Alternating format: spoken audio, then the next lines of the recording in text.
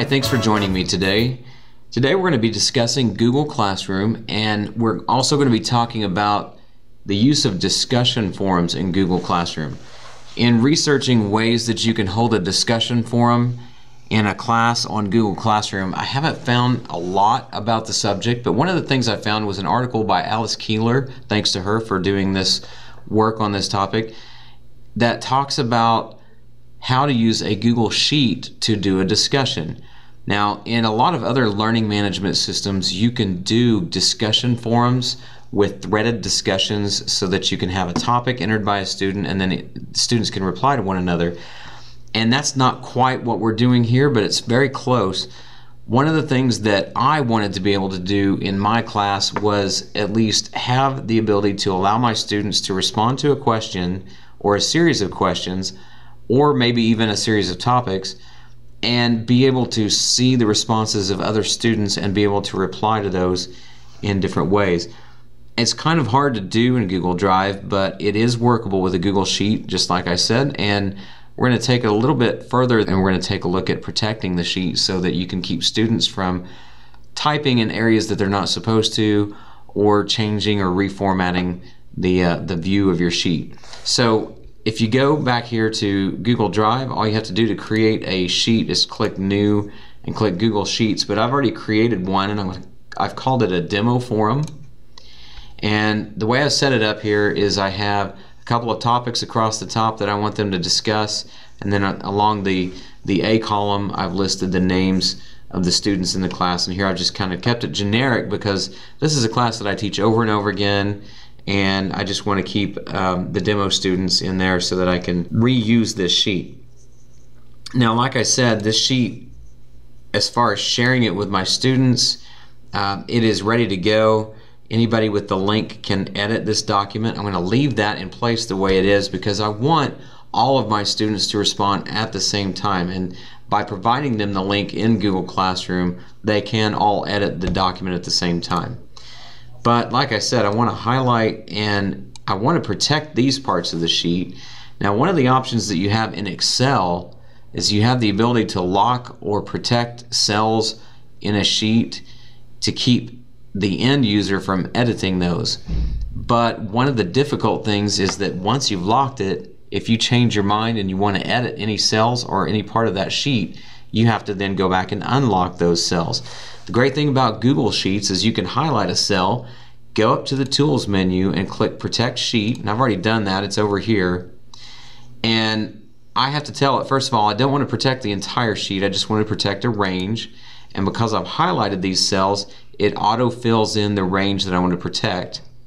And then I click Set Permissions. I'm going to change that to Only Me, so that means that even though I've shared this sheet with everybody in my class or anybody that has the link to this sheet, I've protected these cells so that I'm the only one that can edit them. Now, like I said, in Excel, once you lock a cell, it cannot be edited unless you unlock it first. Here, because I'm the one that has permissions to edit, I can add anything that I want to it, and it allows me to because I'm the only one with permissions. So it's very simple to do, it's very easy to work with. The other thing I need to go do is I'm going to go highlight this column because I don't want them to change this information. And I'm going to add a new sheet or range. I click Range, it's already auto-filled in there. Click Set Permissions and change it to Only Me. And click Save. So everything that I wanted to do there is done. Those parts of the sheet are protected. I have some teachers that would probably like to highlight these other cells or at least hide them so that the students couldn't work in them. Or at least protect them so they couldn't work in them, because you never know what students are going to do outside of the box, so to speak. So this sheet, like I said, is ready to go, and don't forget, anytime you work in Google Docs, all changes are saved in Drive once you click that last key on your keyboard or that last click of the mouse. So I'm going to go back here to my Google Classroom class, and here is the assignment. Now, the reason I've done this as an announcement, as you can see, it's an announcement, it's not an assignment, is because I don't have the need to necessarily give each student their own copy of it, because it's going to be one live document that we'll all be working in at the same time. So it just makes it a little bit easier that way to do it as an announcement as opposed to an assignment. Plus, this is something that I'm going to be able to go back and see at a glance who participated, and I'll know that they've done so, and I can just give them participation points or a grade that way, so I don't really have to grade it inside Google Drive. This is actually ready to go.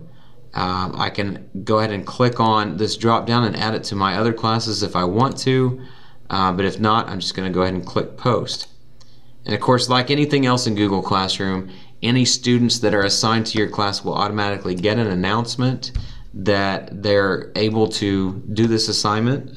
So they'll get that announcement by email, and this sheet is ready to go. I'm going to pause here and jump right back in so you can see what this looks like while the students are working. And so here I am now. I've logged in as a demo student, and as I can see here, here's the announcement for discussion time. So all I have to do is click on the sheet, and it opens the sheet, and I can see here that I'm in as demo user 10. I can see myself up here, and I can see that in addition to me, my teacher is also in. That's me signed in as the teacher. Now, as you can see here, there are these gray and white lines up here in these cells showing me that these are locked and I cannot edit those.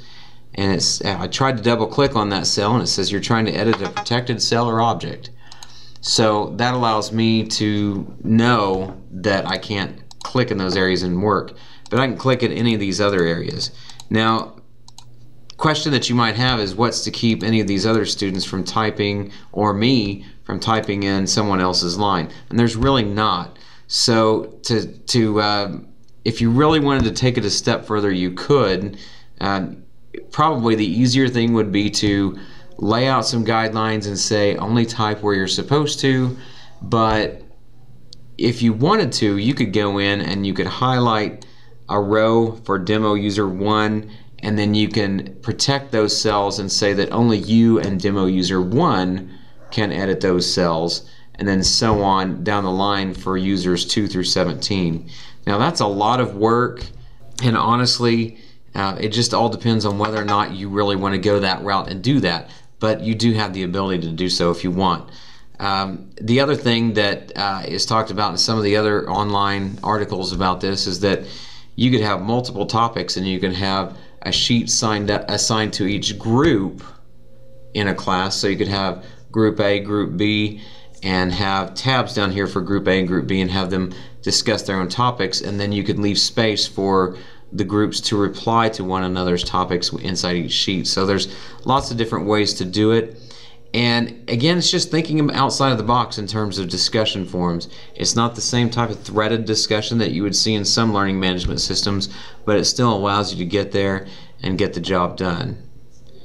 When they're finished, this is a live document. As I said, anybody can type in it at the same time as anyone else, because anyone with the link can edit those unprotected cells, and it's something that you can go back to over and over again, and you can see the responses of all your students together in one place. So, well, that's a little bit for now. We'll have more later regarding Google Classroom, and thanks again for joining me.